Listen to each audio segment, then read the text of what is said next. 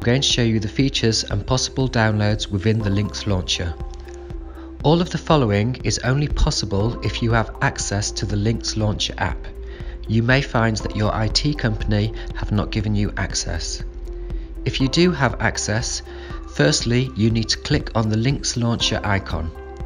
Once open, you will see all the Clevershare software that is available. On mine, I can see that my Lynx software is up to date. Next to this is another version of Lynx, and this is not up to date. It is showing the update arrow in the top left hand corner. The next one is also the same, so at some point both of these need to be updated.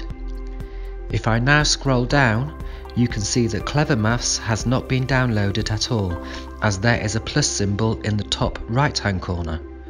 Snowflake, which is another piece of software, has been downloaded and is up to date. Lynx resources should be downloaded, as this contains all your clip art that can be found within the software. If on previous occasions of using Lynx you are not able to find resources in the content section, this is because you have not downloaded it from here. Lynx Screen Recorder is also a very handy tool to have, so I would recommend downloading this. Other tutorials will show you how to use this tool.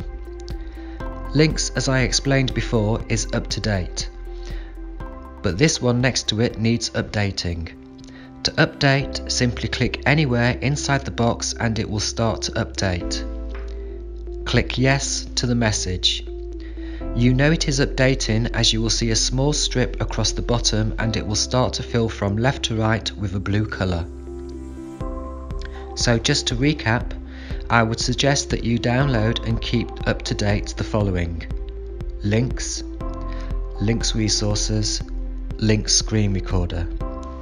You could also download Snowflake from here if required. Snowflake is another software package that comes free with your Clever touchscreen. I hope this has been helpful and thank you for watching.